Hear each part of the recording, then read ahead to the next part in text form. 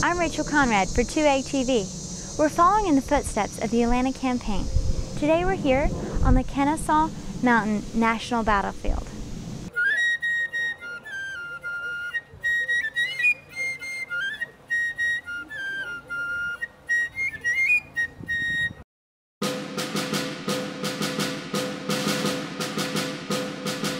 Here on the slopes of Kennesaw Mountain, not far from the modern skyline of Atlanta, Georgia, 150,000 men fought one of the bloodiest battles of the Civil War's Atlanta campaign.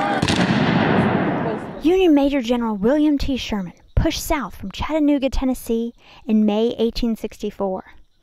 He drove back the Confederate Army of Tennessee with a series of battles and flanking movements. After hard fighting at New Hope Church, Pickett's Mill, and other points, Confederate General Joseph E. Johnston withdrew and prepared trenches at Kennesaw Mountain on June 21st and 22nd. Sherman followed. They entrenched up here. They had heavy concentrations of artillery, and they were very determined to fight it out. Southern Lieutenant General John Bell Hood started the severe fight by attacking part of the Union lines on June 22, 1864. But was driven back with a loss of 1,500 men. The Confederates dug in deeper, determined to make Sherman fight them on ground of their choosing.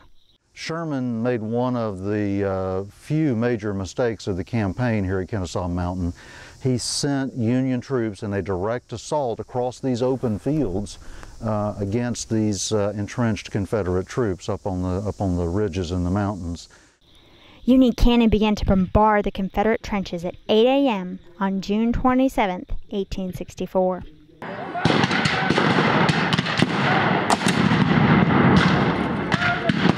One hour later, tens of thousands of Federal soldiers surged forward in a direct attack on the Southern lines. The Union Army demonstrated against Big Kennesaw Mountain, and 5,500 of Sherman's men tried to capture Pigeon Hill. Both attacks helped keep the Confederate Army from heavily reinforcing its left wing, and that is where Sherman launched his main attack. They were just torn to pieces by artillery fire as they came into the open from below.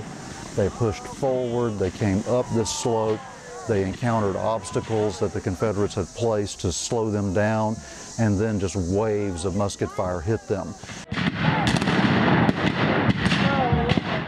The fighting here at Cheatham Hill was bloody and desperate. Union soldiers got close but could not break the Confederate lines. The Confederates just broke apart this Union attack, forced the Union soldiers to entrench, in some cases only 30 yards from the Confederate lines, to entrench just to survive. The battle ended badly for Sherman. He lost 3,000 men, 3 times more than the Confederates. Although fighting continued along these lines for days to come, General Sherman never launched another frontal assault on any battlefield. Now, when you look at this spot, not only do you see the open field across which the Union soldiers attacked, but you can look right over here to my left, and you will actually see the entrance to a tunnel that the Union soldiers dug from their own lines that we're standing within here to try to dig under the ridge and blow up the Confederate fortifications that were on the top. The Confederates held on the Kennesaw line until the Federals outflanked them on July 2nd. 3 months later, after more hard fighting, the city of Atlanta fell to Sherman and his men. Learn more about Kennesaw Mountain National Battlefield Park by visiting our website at tv2egg.com. So that's the story of what happened here at Kennesaw Mountain. I'm Rachael Conrad for 2Egg TV.